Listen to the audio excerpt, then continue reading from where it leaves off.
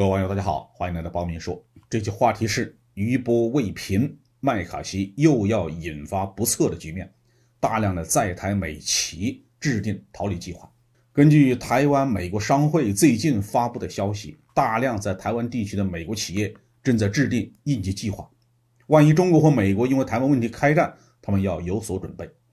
显然呢，美国政界在台湾问题上的倒行逆施已经引发越来越严重的后果了。我们先来说一下这个所谓的台湾美国商会。台湾的经济在很大程度上呢是受美国和日本控制的。台湾最有价值的企业台积电有 70% 的股份是美国资本控制的，所以有大量的美国企业在台湾地区设立有分支机构，不但从事进出口的业务，也对美国的对台政策有重大的影响。在很大程度上，台湾美国商会是在帮美国商务部做事儿。根据国外资料显示呢，这个台湾美国商会目前大约有437家企业会员。商会每年不仅仅是组织商人的联谊，还要出版为数不少的研究报告。上个世纪70年代末，美国在宣布同中国正式建立外交关系之后呢，美国国会立即出台了台湾关系法，而美国商会在其中发挥了不小的作用。所以台湾美国商会对在台美企提出撤资警告是需要认真对待的。按照台湾美国商会提供的调查结果呢，大概有 47% 的受访者已经在考虑在台湾的业务是不是还能够长期干下去。其中有一些企业已经修改了业务连续性计划，主要原因是在台的美企非常担心两岸的局势，也担心中国与美国的关系越来越紧张。按照中美3个联合公报呢，中国和美国对于台湾的地位是不存在争议的。台湾是中国领土的一部分，中国有权动用任何手段，包括使用武力维护祖国的统一。美国的立场是不支持台湾独立，但是反对大陆动用武力。虽然双方的立场不一样，但是在相当长的一段时间里面都能够保持一个相安无事的平衡。这个基本稳定的局面到美国开始在实质上支持台独势力的时候被打破。美国对台海稳定的破坏活动呢，在2022年的8月达到了顶峰。美国第3号政治人物众议院的议长佩洛西窜访台湾，不但迫使中国人民解放军在台湾周边举行大规模的演训，也导致了相当多的在台美企的业务发生了中断。按照媒体的说法，在台湾的外商不会等到战争打响了再来想办法。在2022年11月到12月，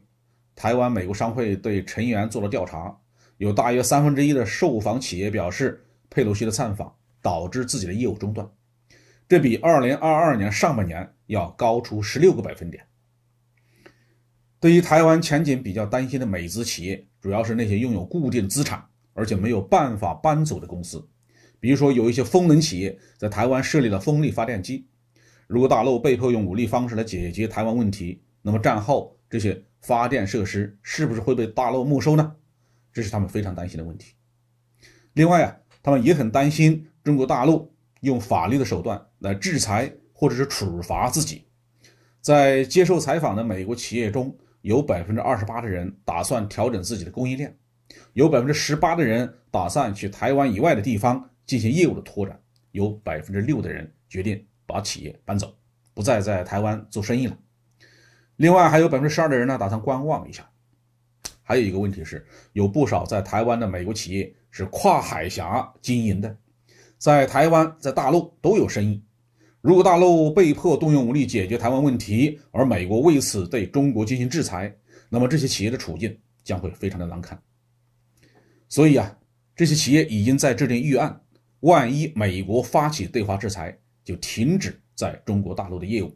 受到的损失呢，那就只能自己承担了。到底是谁在破坏这些美资企业的生存环境？中国大陆在讨论武力统一的时候，并没有把在台湾的美国企业当作出气泄愤的对象。虽然其中有些企业可能与受制裁的美国政客有一定的关系，但是追求统一的本意是为了给海峡两岸带来更加幸福而光明的生活，而不是为了收割或者是掠夺台湾的经济。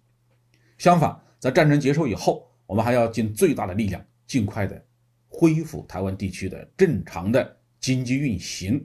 所以美资企业是完全不需要担心中国大陆会针对他们，反倒是美国政客在一次又一次的破坏这些企业的经营环境。反华分子麦卡锡顽固地表示自己一定要在某个时候窜访台湾，这完全是不把美资企业的利益放在眼里。如果把这些企业都撤回美国本土，那么相应的工作岗位和税收也就回到了美国。至于台湾经济会因此而遭受什么样的冲击，美国的政客们是根本不会放在心上的。好，这句话题我们就说到这里。